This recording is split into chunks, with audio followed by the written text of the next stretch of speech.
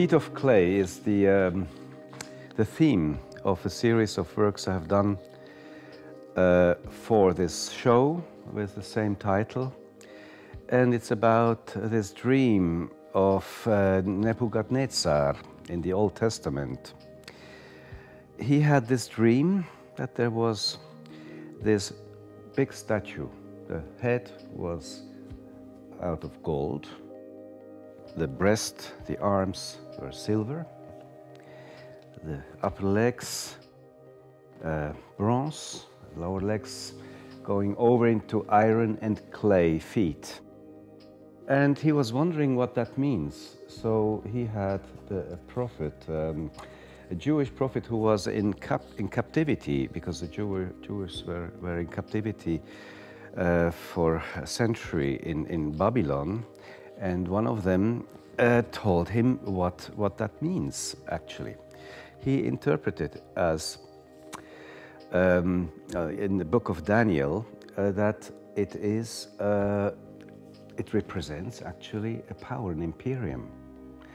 An imperium is not strong when the feet are out of clay, so it will tumble.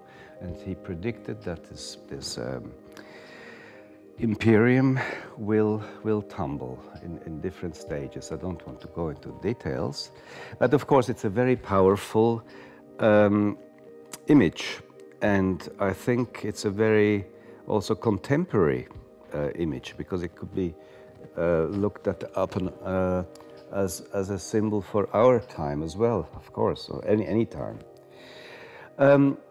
I have taken it quite literally. You will see when you go then closer to the works.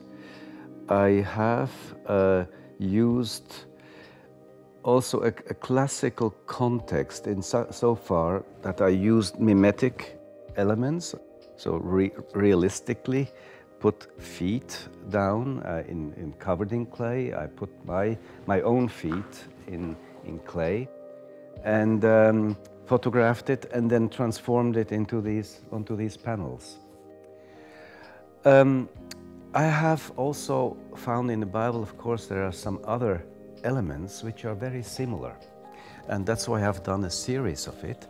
I have done one with the reference to, I think it was Lucas number so and so. I looked it up, Lucas 7 it was, where there is the writing on the wall. That's the Old Testament, sorry, Daniel, I mix it up.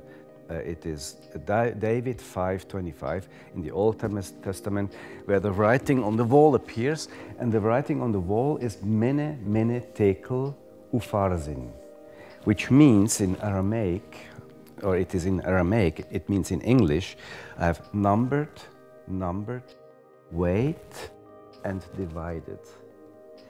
And there was also a prophet, again, he was called Daniel, and he interpreted to Nebuchadnezzar what it means. It means also that your imperium will tumble. Interesting that you have two different narratives aiming at the same contents of decaying, of tumbling of imperia.